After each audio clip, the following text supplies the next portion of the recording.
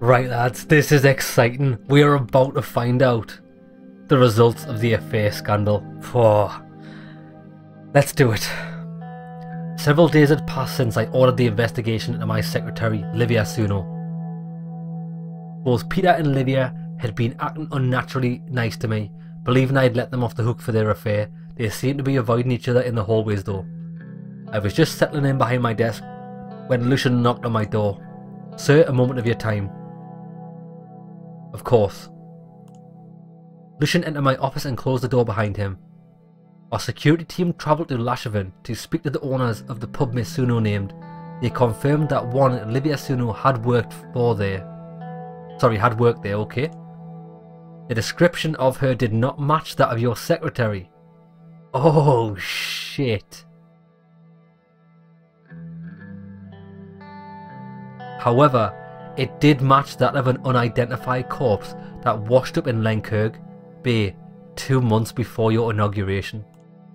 This is brutal. If that was Livia Suno, who's the woman working for me? Further investigation by our operatives in Roomberg matched Miss Suno's description to a woman named Ilana Vance, last seen graduating from Crim's Rad Political Sciences Institute.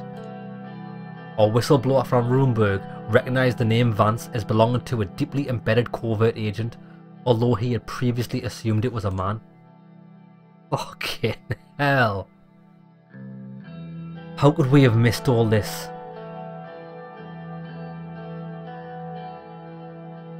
How could we have missed all this?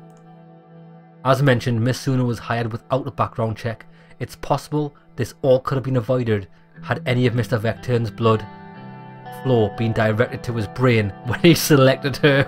Oh my god. Bloody hell, Lucian, that's brutal. It's right though, if he wasn't thinking it was dick. But none of that can be helped now. The question is, what are you going to do, sir? Got to arrest her for treason, of course.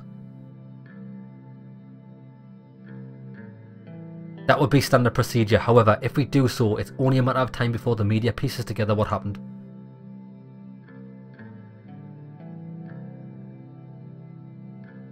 I'll look a fool for having her under my nose this entire time. What if there was no trial? There's gotta be a trial. I'll look like a fool. That's why you must let Mr. Vecturn take the fall. I know his actions were problematic.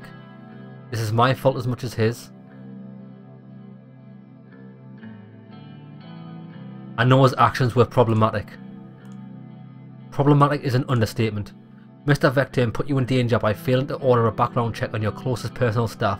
He betrayed your confidence to a woman with whom he was committing adultery. Anton, would you do the same to your so-called best friend? No. No, I wouldn't. Lucian sighed.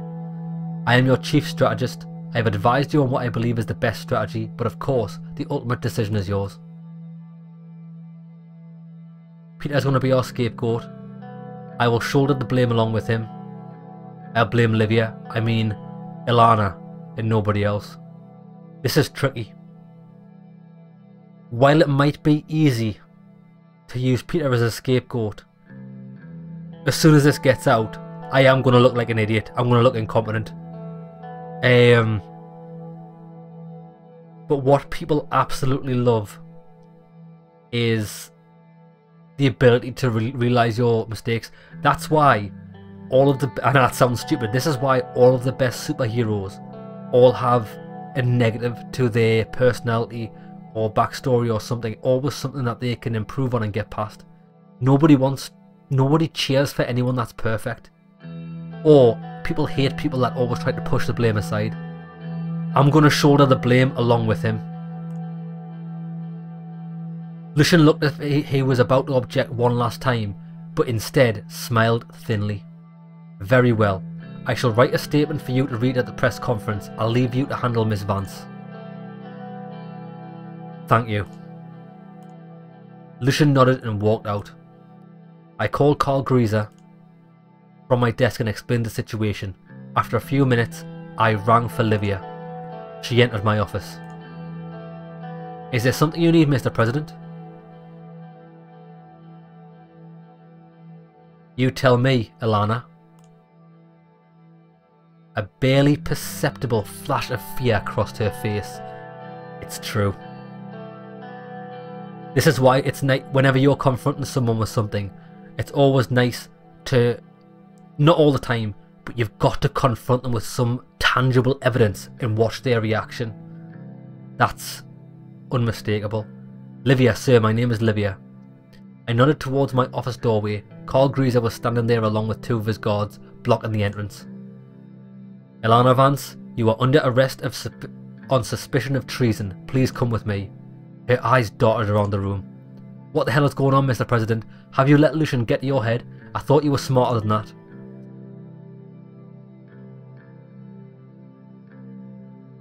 You're gonna pay for your lies, Ilana. Carl's men grabbed her arms and began dragging her out. No, no, you can't do this to me.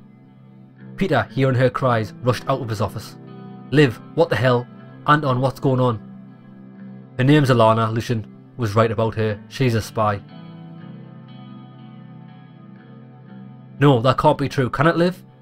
I won't say another word without a lawyer present. She looked at Peter square in the eye. You're a sad old drunk and a lousy lay. Oh my god, she's going out fighting. She just wants to take everyone down. Honestly, if I were a Runeberg spy, I'd barely have to do a thing. You two have Swordland ripe for the taking. She straightened up, ran a hand through her curls, and allowed Carl to lead her away. Peter sank to the floor in front of me. I invited him in to share a drink. We were going to get through this together, just like always. Bloody Nora, man. Press release for the affair scandal. Right. Let's see how this goes down. This could go down like a bag of bricks. It was the morning of Livia's trial, and the hordes of reporters were gathered in front of the state courthouse. Peter, Lucian and I stood by the entrance. Lucian had helped break the news of my secretary's arrest. Now the media was beginning to question exactly how a Runeberg double agent had been able to infiltrate the Maroon Palace. It was time for me to deliver an explanation. The podium with a bank of microphones awaited us on the courthouse steps. Peter looked uncertain. I had told him I would be doing all the talking today. You're on your own, Mr. President. I'd advise you to keep your response as brief as possible. I nodded. Peter took a deep breath. Together we stepped behind the podium. The reporters clustered around us and started shouting questions. Thank you for coming. As you are aware, Livia Suno, former secretary to the President of Swordland, is currently being tried for treason. As you are aware, Ilana Vance, the Runeberg spy who posed as my secretary, is currently on trial for treason. Right, which one sounds better?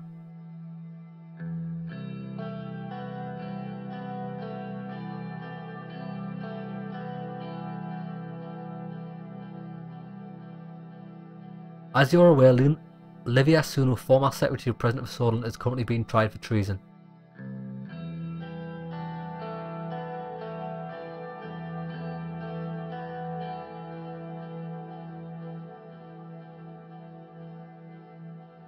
Rest assured the traitor shall be brought to justice.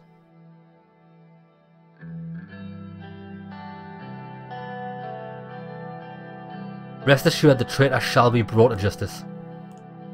However, the fact remains that she should never have been allowed to infiltrate our administration in the first place. However, the fact remains she should never have been allowed to access sensitive government information. We are not saying that. Yeah, she should not have been allowed to infiltrate our administration in the first place. That she was able to do so is solely due to carelessness on the part of myself and Vice President Peter Vectern. That she was able to do so is solely due to carelessness on the behalf of myself and Vice President Peter Vectern. The journalist gasped and murmured. Peter turned to face me, his mouth hanging open.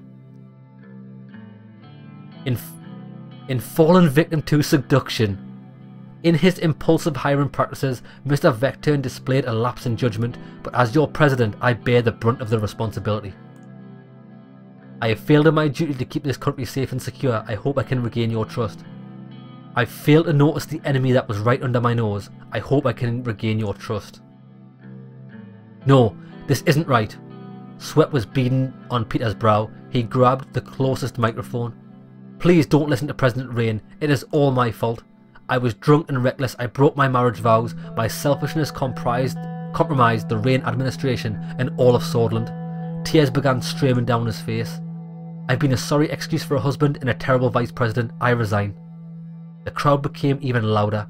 I turned away from the microphone and looked at Peter. Thank you. I owe you this much after what I did.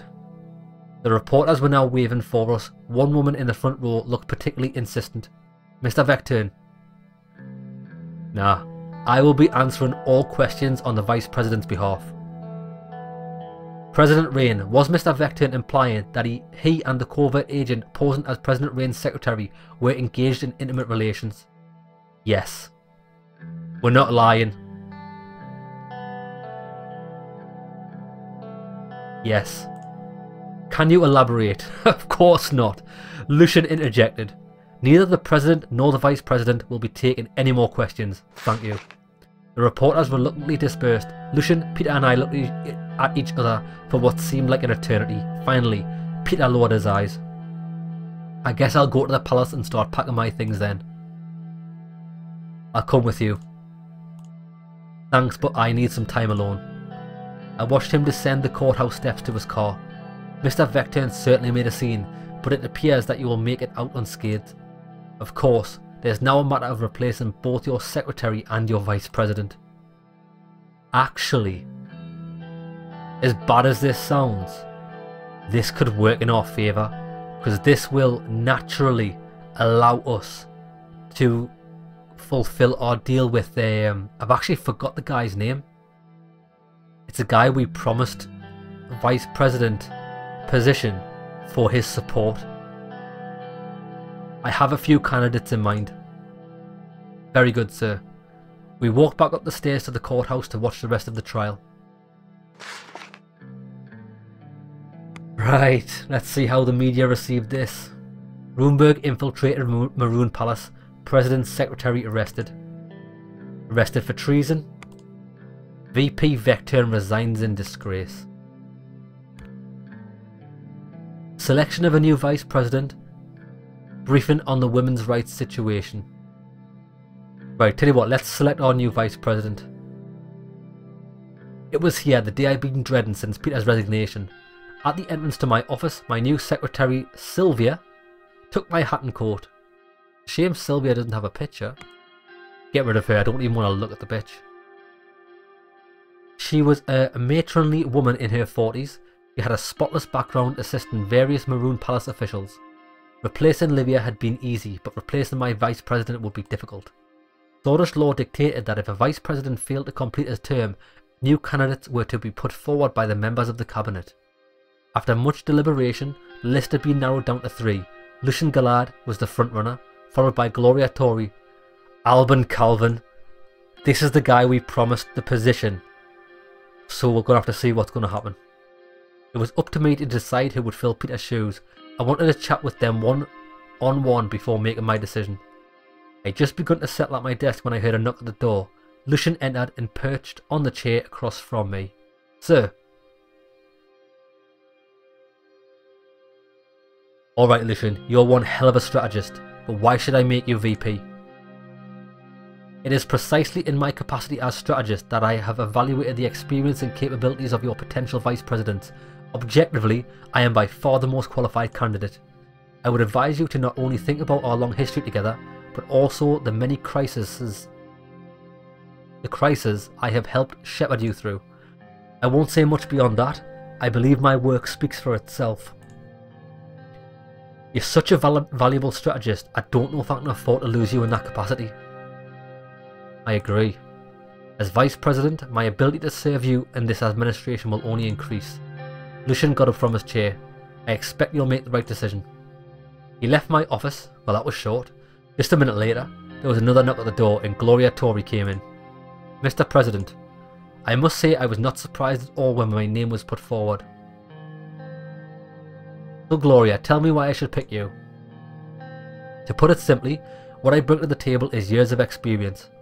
I have been a member of the Assembly for almost 20 years, and I spent 7 years as its Speaker. This alone speaks for itself. As you know, I'm also the leader of the Conservative wing of the party. You can see what I'm getting at. Tell me, what are you getting at? Well, I will be blunt. Being the leader of the Conservative wing means that if I am the Vice President, we would have more votes. This would allow us to pass bills far more easily, especially if those bills are aligned to my bloc's causes. We are already aligned though. Then that makes things easier, doesn't it? I want you to know that I value order over everything else, Mr. President. Being the Speaker of the Assembly requires principles, nerves of steel and determination to uphold proper conduct. You can expect to see the same of my Vice Presidency. You being a woman could also prove advantageous. Not just any woman, a strong woman who was able to protect order in a room full of unruly men for 7 years. Think about the message it would send. The first woman Vice President of Swordsland? No, the first woman Vice President in the whole continent. What support you would lose among traditionalists, you would gain tenfold among the Swordish women. There is much to gain from selecting me, Mr. President. I believe you'll make the right choice. That'll be all for now, thank you. Thank you. I wish you a nice day, Mr. President. Now, I am weighing this up. So far, I don't know about... Bloody hell, I forgot his name already.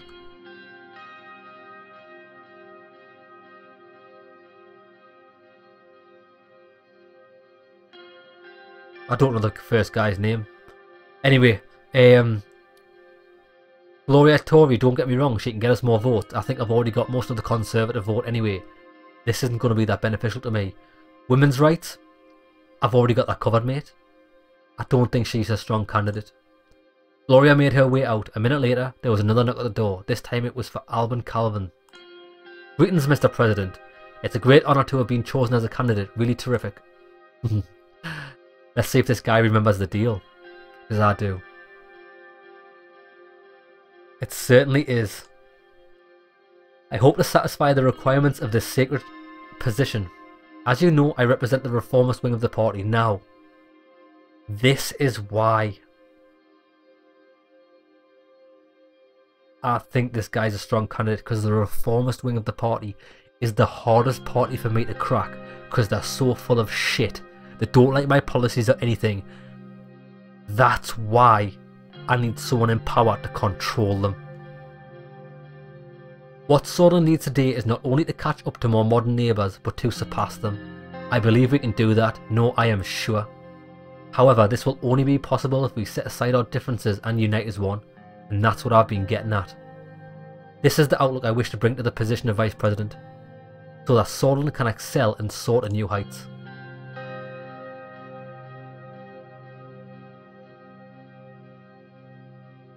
Very idealistic, I like it.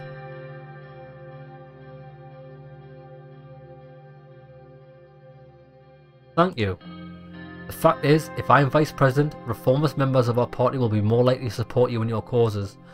Yeah, we have trouble with the reformist members. This will smooth the passage of bills and help move our administration and our country forward in record time. That makes sense. What this country needs is more dynamic, youthful leadership. Look at you, President Rain. You became the youngest member of the Assembly and completely rejuvenated Swordish politics. I want to do the same. We need to be able to take risks to make gains, and that is only possible with a forward-looking perspective.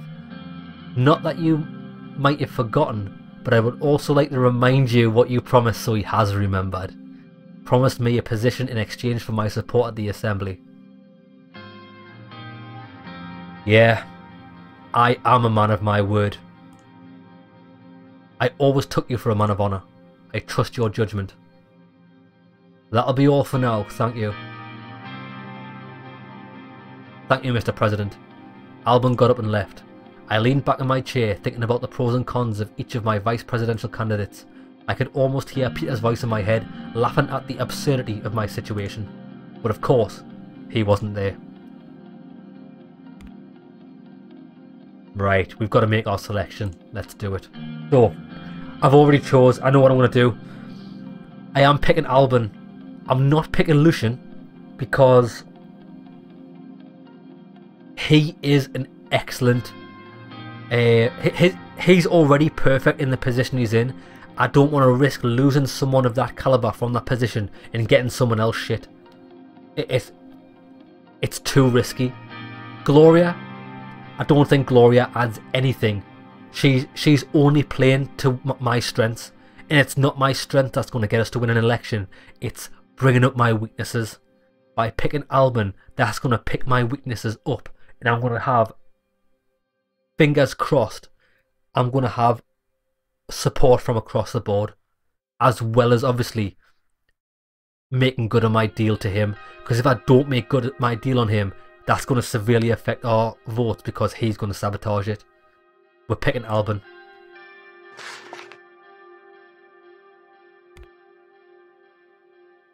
Right, now let's do the briefing on the women's rights situation. I was sitting in my office, I looked at the clock. 2:26 PM, it was almost time for my appointment with Sierra on women's rights. There was a knock at the door. Sierra entered the room with folders in her hand. The door did not close behind her. Monica entered the room and stood next to Sierra. Mr. President, Anton, before we start, I just wanted to thank you for agreeing to this meeting. I've been dreaming about this ever since I volunteered with the Swordfish League of Women. I can't believe the moment's finally here. Anything to make you happy. Imagine if I said that. I think both of you together could finally bring change to Swordland. I hope you're right. Sierra sat down on a chair and laid down the folder she was holding. First off, Mr. President, I wish to thank you for pushing the decree on establishing gender equality in education. You know it's something I've been trying to accomplish since my appointment as Minister. The situation in the public schools was disturbing for me. With that said, we still have a long way to go before Swordfish women are able to enjoy the same rights and privileges as men, or even as their counterparts in Arcasia and United Contana. We have been lagging behind on this for decades, Anton. And this isn't only a moral issue. I've seen enough revolutions in this world to understand the main driver for any change. Money. She flipped open a folder and started pulling out documents. In United Contana, law dictates that women earn the same wages as men in their respective fields. My research shows that this led to a 15.5% increase in productivity. You could say it had a direct influence on their superpower status. Arcasia passed laws ensuring maternity leave rights, child daycare centres and tax deductions for working families. In turn, they experienced a 12.6% productivity boost and a flourishing economy. Both countries also have significantly lower infant mortality rates, a statistic I believe is directly linked to the improved status of women. Our administration has successfully managed to pull Swordland back from the brink of economic ruin. She leaned back in her chair. So I am asking, why stop there? Why not improve our economy and modernise our society at the same time? It's only logical. Monica handed me the documents. It had a list of bullet points on it. The two of us talked it over, and there are the measures we believe are most urgently needed. I let my eyes wander down the list. Criminalising domestic violence. I shouldn't have to tell you how crucial this is. It is utterly unbelievable that in this day and age, Swordfish men are legally allowed to beat their wives. What the hell? What the fuck? Is that the truth? I agree, it's a travesty. I'm happy we're on the same page. As incidents are especially high within the Bluish communities, I would also advocate for setting up a special domestic violence task force in collaboration with Bluish women's rights organisations. Monica looked at her strangely. Are you sure that's something we ought to focus on? The Bloods are different. They have their own rules. Yeah, I'm sorry, not in this country they don't. Monica, I am surprised at you. We can't let women suffer under the patriarchy, no matter their ethnicity. Yeah, I agree. The Bloods must conform to Swordfish law. We can discuss the particulars once the law has passed. Support for working mothers. Sierra nodded. It simply isn't fair that women in the workforce are punished for having children. Remember what I told you about Janice, my friend who basically got fired for becoming pregnant? That would never happen to a man. Paid maternity leave and state-subsidised daycare centres would be key to keeping more mothers employed. It's true. Having children never hindered my career prospect. It shouldn't hinder a woman either. Exactly. Moving on. Equal treatment in the workforce. It's an easy one. Right now, Scotland has one of the continent's largest pay gaps between men and women. We need legislation ensuring that a woman doing the same job as a man is paid the same wage. We would also introduce quotas to get more women into positions of power. In the assembly, for instance, or on the boards of corporations. I disagree. Eventually, narrowing the pay gap is far more pressing issue, as it would bring financial independence to countless lower income women. Sierra, we never talked about this, but I always thought that with more women in power, higher status for all women would naturally follow. It's so not true. Women are starving because they don't make a living wage. That's a damn sight more important than your friend Jane being passed over for a promotion.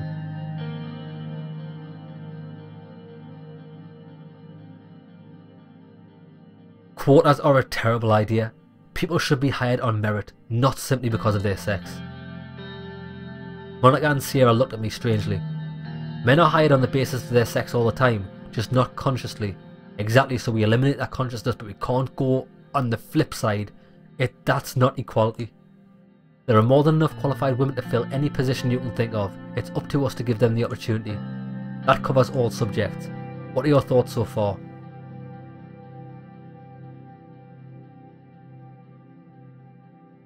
I think they've made a good case for all of these changes. Thank you. If we can pull this off before the elections, the Rain administration will make history. Let's talk about how to proceed. I want to establish a commission for women's rights in Scotland with me as its head. Our goal should be passing and implementing a set of laws to solve the problems we just discussed. As the commission's spokeswoman, my responsibility will be to make speeches and organise fundraisers.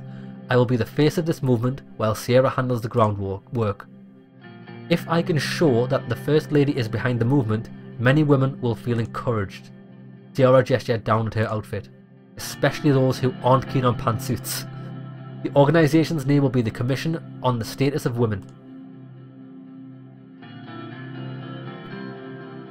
What do you need the commission for? I'll run your laws past the Assembly.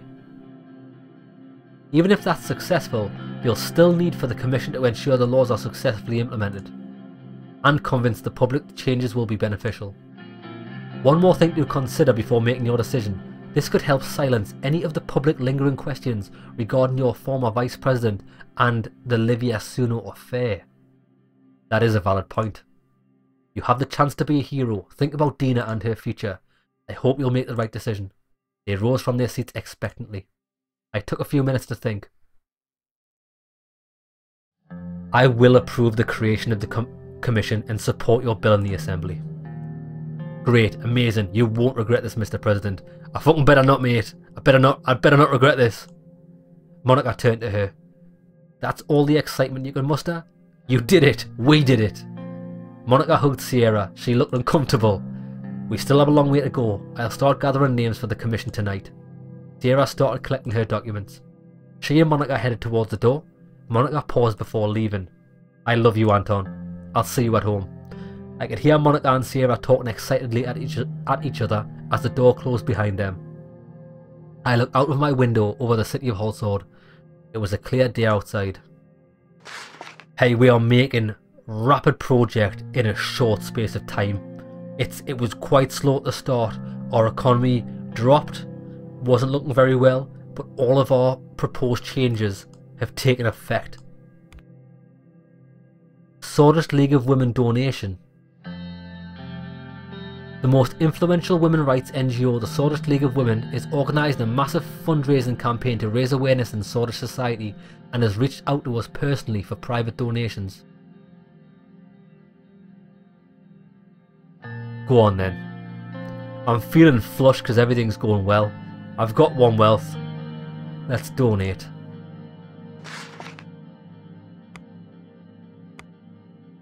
Rain makes donation to Scottish League of Women. Will policies follow? Well, they are about to. Start the day at the palace. Lucian and I were on our way to my office. I was holding a mug of coffee in one hand and a folder of various documents in the other. As we turned the corner, Lucian spoke. The Aschraf anniversary is coming up soon, the most important day for the Bluedish populace. Watani Aschraf is one of their symbols, as you know. Your presence at this event would show your desire for a more unified Swordland. We will reap the benefits if you decide to go, I'm sure. Why should I attend a Bluedish anniversary? It will send a clear message to the Bluedish. Your president is with you. This will alleviate tensions. We rounded another corner to reach the last corridor leading to my office. Lucian suddenly stopped in front of the doors. The plaque that once said Vice President Peter Vectern had been removed. The door was halfway open and I could see a few workers moving boxes around the room. One of them saw us, bowed his head and changed the name tag on the door to Vice President Alban Calvin. I heard Alban's voice from inside. You can leave it there, thank you. He noticed us and immediately made his way to us. Mr. President, Lucian. That is Mr. Gallard to you, Mr. Vice President. Very well, Mr. Gallard. How's it going? Are you settled in yet? Getting there, Mr. President. That reminds me. Mr. Gallard, please deliver this to my secretary. This needs to be in the hands of the Justice Committee as soon as possible. Lucian's upper lip curled. He and Alban stared at each other down for a moment. I am not your servant, Mr. Calvin. True, but I am your superior, Lucian. Ooh, there's tensions already. That's not good. Right, let's get this situation reeled in. We work with requests here, Mr. Calvin, not orders. Then I request, Mr. Gallard, could you please deliver this to my secretary, please? Fine, I'll take it. I will see you later, Mr. President. For the Aschraf matter, I will present you with our options later. He walked out, leaving me alone with Alban. Well then, I must get back to tidying up his room. Thank you for visiting, Mr. President. I will stop by as soon as this is done. I want you to try and get along with Lucian. I will do my best. Alban bowed and went into his room. I entered my office and asked Sylvia for a second cup of coffee to wake me up. Another long day was awaiting me.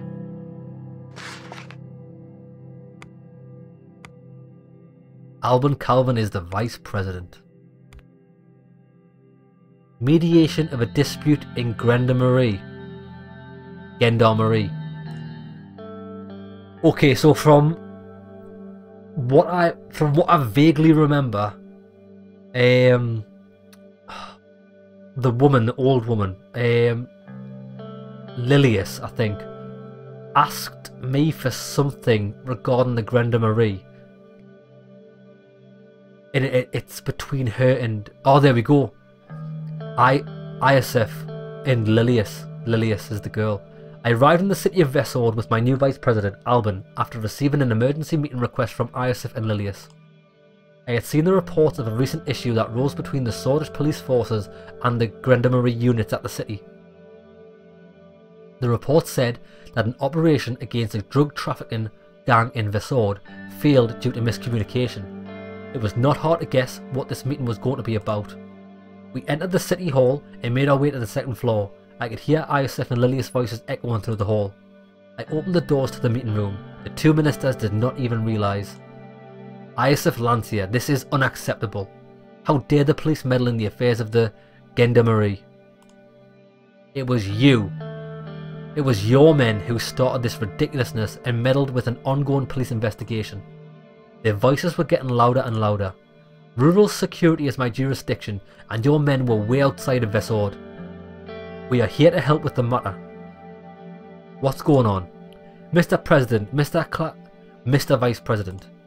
Apologies, but Ms. Graf here fails to understand her place. No, Mr. Lancia, you are the one who does not understand his place. If you continue to do so, you will pay for it one day. Ooh, fight and talk from Lilius. That's enough. Calm down, both of you. I'm trying really hard to stay calm, Mr. President. Ms. Graf, you are pushing your boundaries. Aschraf, let's hear your side of the story. The Lieutenant General of the Gendarmerie was tracking a drug trafficking ring in the countryside of Vesord. We immediately acted on it. Just when we were about to raid their hideout with live weapons, the police units arrived in the scene and alerted the criminals.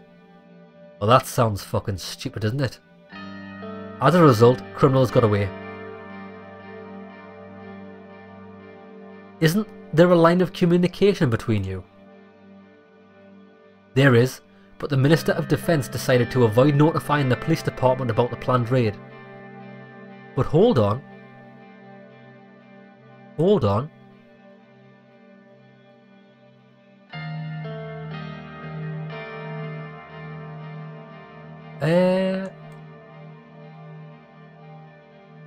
It was your men who started this ridiculousness and meddled with an ongoing police investigation. So if that's the case, why wasn't you aware of that? Yeah, you knew about the gang and their stash in the countryside and she's just confirmed it. I started tapping on the table with my fingers. How do we solve this issue so that it never happens again? I think this was the last drop. Internal security matters should be handled to Ministry of Interior completely. We are called the Ministry of Interior for a reason. We can't let any more screw-ups like this happen again. She looked at me. I want the Grande Marie to be transferred to the Ministry of the Interior. That's right, that's what she originally asked for. I remember that. What? Woman, are you out of your mind? Aschraf turned red with anger. He composed himself after a moment. To me, what needs to change is not the structure itself, but the problems in it. We need to find out what's causing this and fix it. Albin's got a point. I believe I just told you the fix to the problem, Mr. Calvin. Please address me as Mr. Vice President, Miss Graff. I simply don't think the end justifies the means in this case. This is not an individual case. This has been happening for a long time, in case you did not know, Mr. Calvin. She refuses to acknowledge him as Mr. President. She's out of line here. Ridiculous. This is absolutely ridiculous. I won't hand over the Grande Marie to her. Out of the question. Do you have a better solution, Aschraf? Whenever operations overlap, we should engage at lower rank with the local officers on both sides. We could work on establishing that, but it still doesn't change the wrong system that exists now. I want to remind you about your promise, Mr. President. Yeah, well, I did say she could have it, but that was before this screw up. That was before this screw up. That is not how promises work, Mr. President. Well, I think it is. I think it is. Because I've only promised you that because you said you were doing a good job. When you fucked that up, haven't you? What promise? Now I see what's going on here. Enlighten us. What is going on, Aschraf? Lilius set us up to create this incident. Lilius bit her lips. Oh. Really? Now normally, when someone bites their lip or brings their lips in together, not all the time, but it can mean that they're stopping themselves from saying something instead of outright denying it. Ooh, you dirty little rat. That is going a bit too far. What proof do you have? Albin coming in with the diplomacy. There is no way that the police has arrived at the right time of a month-long search on the exact date and minute of the Grande Marie raid. That does seem a bit of a coincidence. You may be right. It is very disappointing that you would even entertain the idea, but how about coming up with some facts? This kind of an accusation is unheard of. It's nonsense. If I were you, I wouldn't believe a word Mr. Lancier says, Mr. President. Heed my word, Mr. President. When dealing with these situations, you need to always look at who gets what out of it. That I can agree with. I won't stand idle by these utterly ridiculous and baseless accusations. I don't have time for this. What is your decision? Well, I think I can't possibly hand it over to you. I don't trust you. There will be no change related to the Grande Marie operations. You're making a mistake. Disappointing. Here I thought Anton Rain was a man of his word. Thank you for protecting the structure and authority of the Ministry of Defence. From now on, work together and don't fight amongst each other. I want capable and effective members of this cabinet.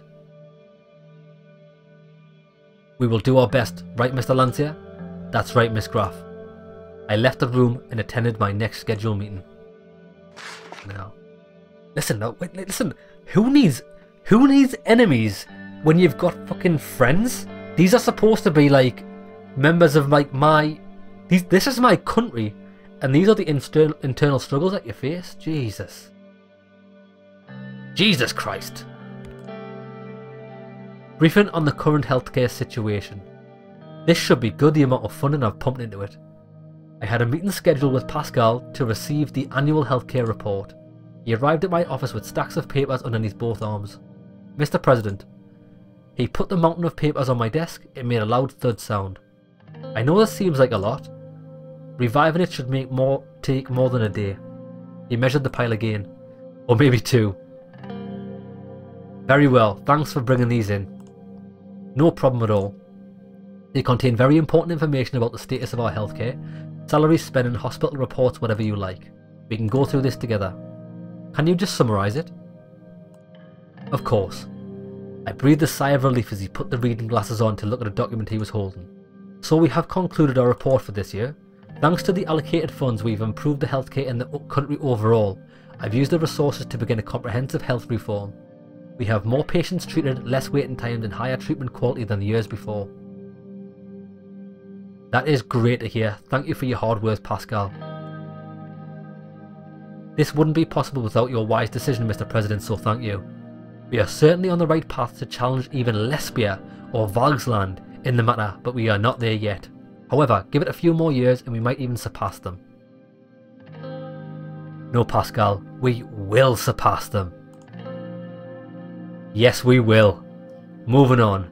Pascal skimmed the rest of the document before putting it down. The investments were poured into our rural health facilities has paid off greatly. Excellent. The quality of care increased due to the upgraded equipment and we were able to hire more staff for the healthcare. Excellent. The people in the countryside deserve better healthcare services. Inequality is our worst enemy and we are one step closer to beating it. The disparity in services needs more effort to be completely solved, however. The additional funds for the rural areas are a great start. All these efforts have resulted in clear increase in quality in health services provided to our citizens. He cleared his throat. Now that I have given you the short summary, there is a very important matter to discuss. Okay, what is it? Confidential. Pascal opened the package and brought out a few documents. He handed them over to me. Take a look. It was a report from the Ministry of Health. Each page has a stamp on it that read, "For President's eyes only." The report was titled Polio Outbreak in Berger. How bad is it?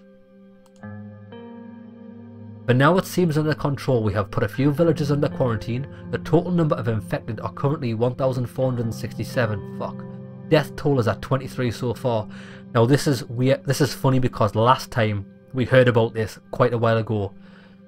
The infection was only 23. Now the infection's 1,467 and 23 are dead. If we have more outbreaks, the results will be terrible. Thankfully, we have received the additional funding to our healthcare. This should curb the infection ratio, although I am afraid even that might not be enough. This is a very serious matter, Mr. President. Lives of Scottish citizens are even at stake. I will do whatever it takes to eliminate this threat. With that attitude, I have no doubt we will succeed in that. We have done our research. There is a cure, a vaccination we recently invented in the United Contana by a doctor, and the formula has been made available for free in the entire world. No matter what people think about the United Contana, if the same thing happened in Narcasia, we would be paying a price for it. Yeah, I see what you mean about that. Privatised healthcare, government regulated healthcare. Thanks for the very good decision made by you to increase the funding for our healthcare. We have the capability to produce this vaccine locally. But I'm afraid simply having the vaccine won't help. We need to make sure they are administered. We need to implement a nationwide mandatory polio vaccination policy. With your order, I can get immediately to work to ensure we are doing whatever it takes. This might seem excessive, however, it is absolutely necessary. Whatever it takes to protect Swordland, do it. Do it! Excellent. Now, if you'll excuse me, I must get to work immediately. He got it from his seat. Thank you for your time, Mr. President. He left my office, leaving me alone with a lot of paperwork to go through. Cheers, mate.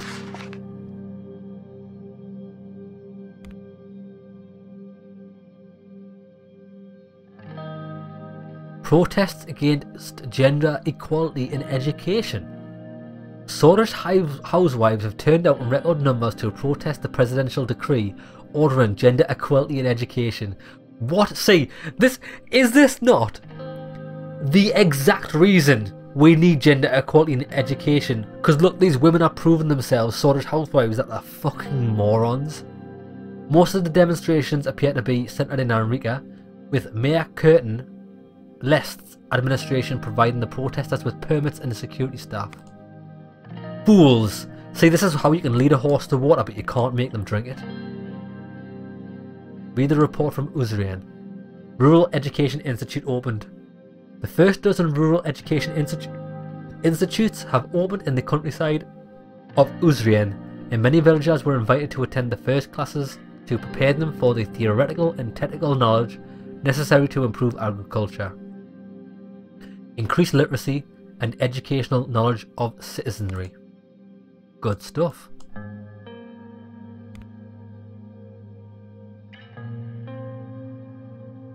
Fair Trade Commission established. Excellent. The Fair Trade Commission has opened in Hull today and began coordinating with the Central Bank, the National Business Council and the Ministry of Economy to set up an analysis of the competition issues and potential regulation legislation. Effort to bring fairness to trade and commerce in Sutherland is led by a visionary small business owner who sued Heart of Sutherland in an unfair competition bid and won in court. Excellent. Excellent. Right, let's discuss healthcare spending. There is a significant budget left in the Ministry of Health that we can spend on several different programs in order to improve healthcare in Sutherland further. Funds could be used to create a medical scholarship, build a state-of-the-art medical school, give free eye tests or dental care. Okay, so this, because of the budget that I've already spent, this shouldn't cost us, but if we don't spend it, we do get +1. Okay, well.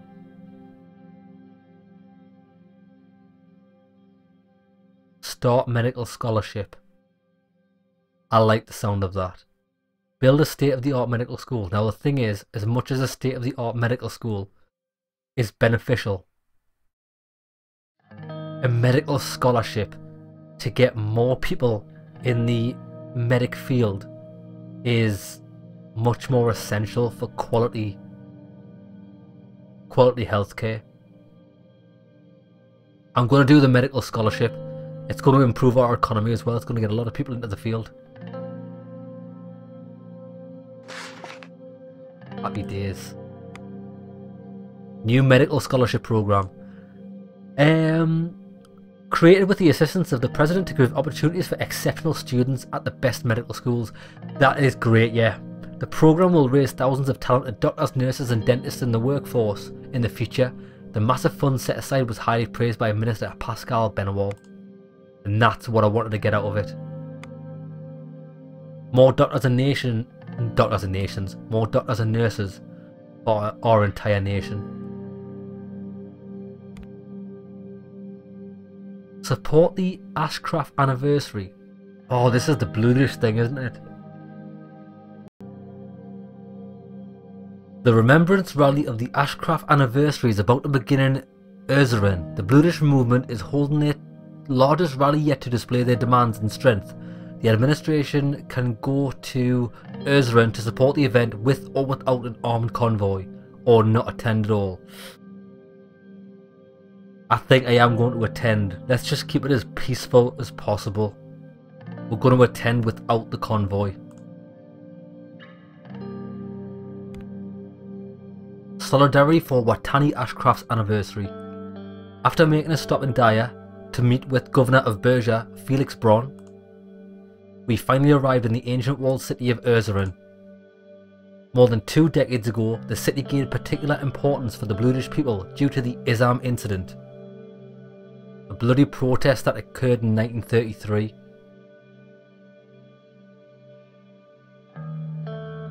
And the death of Watani Aschraf. He was a bluish carpenter who was killed by Swedish soldiers during his protest against the construction of the Salt Dam. The event took place in the aptly named Isam Square, just several blocks away from the site of the tragic Isam incident, which currently lied under Lake Salt together with the ruins of the sunken city. We drove in the presidential Cadillac as we entered the city's old paved streets between its run-down buildings. Our convoy could barely fit the narrow streets, disrupting local traffic and creating a noisy chaos in this normally tranquil city. The passersby looked upon us with concern as we drove towards the square. I must say this was a good decision, sir. This will help ease the tensions. I bloody hope so. If we play our cards right, I am certain. We are almost there. I can hear the crowd. I heard the chants and shouting from outside. Lucian leaned in closer from the window, listening to their voices. They are telling us to go back to where we came from. That's not a good start. We approached the large crowd that assembled in the square. There were probably at least 10,000 people. Most of them were yelling profanities and obscenities at me. As our convoy slowed down, a young bluish man ran in front of our vehicle and spat on the window I was looking out from. Don't do anything. Our vehicle came to a stop. My driver exited the vehicle and opened the door for me. We were greeted by Monsoon Lek. He wore a coat over his suit which was marked with red and turquoise stripes of the Bluish Movement's flag. He moved forward to greet us. Welcome to Suzerain, Mr. President. It looks like I'm not welcome here. Shake his hand. We shook hands. Mr. Lek, Mr. Galad, welcome. Shall we move into the sanctuary then? Let's go. We started making our way to the Suzerain Sanctuary, which stood at the end of the square. A much smaller replica of the Ark Sanctuary in Daya, this building emanated a mystical aura due to its age and its blackened walls. We entered the building through the ornamented large metal gates. As we walked, the noise of the crowd started to fade out. Everyone started to get quiet for the ceremony. Thousands of candles were burning inside the sanctuary, one for each person that died in Isam. The red candle at the centre was for Watani Aschraf. Monsoon gestured towards the candles. Pick up a candle. He picked up the candle for Aschraf and started walking out. Many others followed suit, including us. The atmosphere outside had completely changed. The crowd was now completely silent. We were slowly walked towards Aschraf's grave. On the way, hundreds of people joined with us.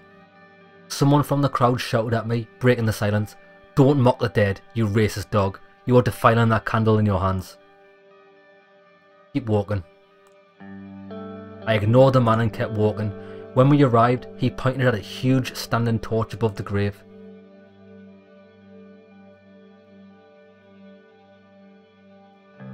Let's leave the candle. This don't seem to be too happy with me carrying this. Leave the candle. I turned around and realised the sheer amount of people who were following us. They were all looking at me, waiting to hear what I had to say. We need to bring these people together in unity. My fellow citizens. We are here to mourn Watani Aschraf and many others who have lost their lives. I'm not standing before you today as the President, I'm standing here as one of you.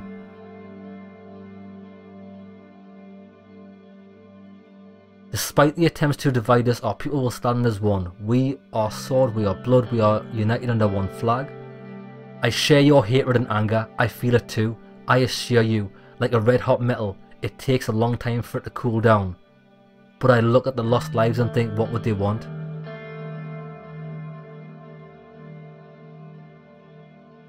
An old man from the crowd yelled, revenge.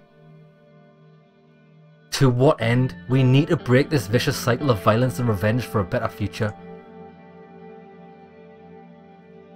Let me tell you of one thing, I dream of a swordland, a truly united swordland, a country where being a blood or sword does not matter.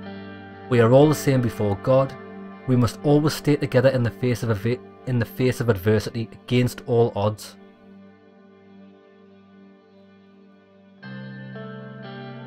I feel responsible and ashamed for the actions of my predecessors. Most of all, I feel the desperation to remove this black mark from our history. Let us be a testament to our unity.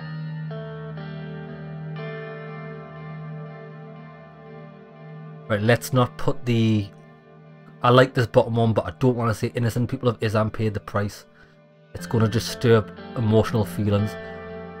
Let's take the blame.